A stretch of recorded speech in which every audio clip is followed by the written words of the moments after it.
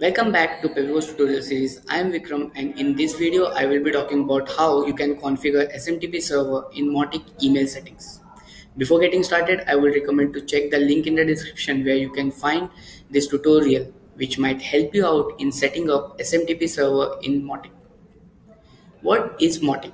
So Mautic is an open source marketing platform which help you out for setting up a high level experience for your audience in a way of creating campaign, uploading list, then creating a landing pages, more of a personalization emails and many more stuff. So in this video we will be seeing how you can set an SMTP server in Mautic. So what are the pre-requirement for that? So first of all, you need to have a working Mautic setup. If you have not installed Mautic, then you can anytime visit this link over here and set up a Mautic server for you. Second one is an SMTP service provider like Pepipost. More of you can find Mailgun, SendGrid. Let's begin with step 1, installation. So if you have not yet installed Mautic on your server, then you can anytime install on Mautic on CentOS 7, Ubuntu 18.04 and Windows. Here are the link where you can visit and do the installation. We highly recommend to have 4 GB of RAM so that you can so that Mautic application can run fluently and all the cron jobs that are synced with the Mautic also runs fluently. Step 2 is an SMTP configuration. So Mautic already has predefined SMTP service provider. If your SMTP service provider is within the list of Mautic by default service providers, then you can choose and directly use your SMTP username and password from your SMTP service provider and directly start the mailing. If you are using Pepipost as an email service provider, then you can easily set up an email pipeline from Mautic that can be done by following these steps.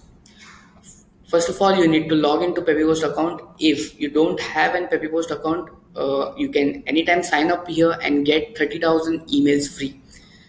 The second point is get your domain approved. So all you need to do is log into your Pepipost account, go to settings tab and sending domain. Just add your domain and refresh. Once you have added the domain, then you need to go for SPF and DKIM setting.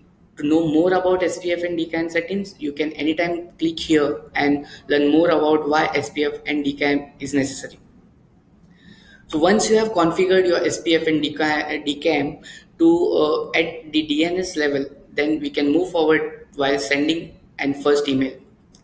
To get your domain fast approved, you just need to fill a form and pass on to our fast track approval team so that they can add your domain in the highest rated slot so that your emails are triggered in no time.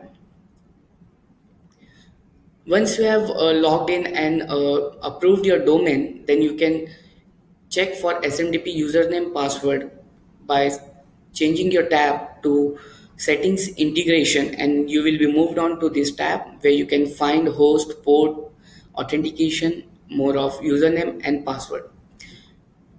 Just save the SMTP username and password at one of the file at your end so that we can use in Mautic. Now it's time to configure an email setting in Mautic. Once you have grabbed your SMTP username and password from Pepipost panel, then you can just log into your Mautic account. For example,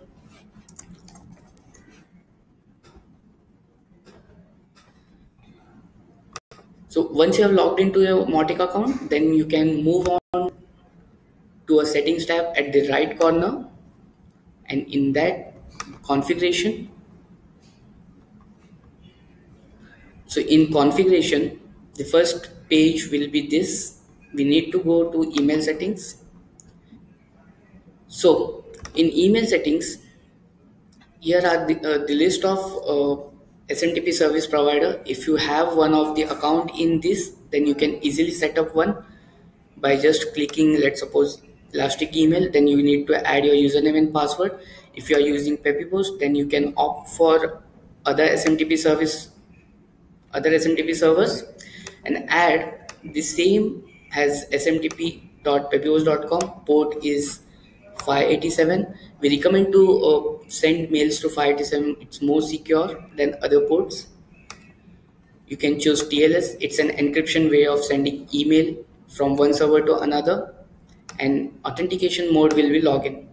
So you can add your username over here and password over here. Just test the connection and just save and close over here.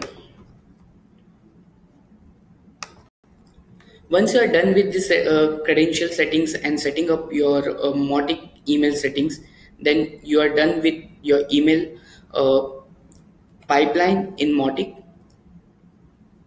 That's it for the video. Thanks for watching. You can anytime subscribe to our YouTube channel so that you will be updated with products and more tutorials. Thank you.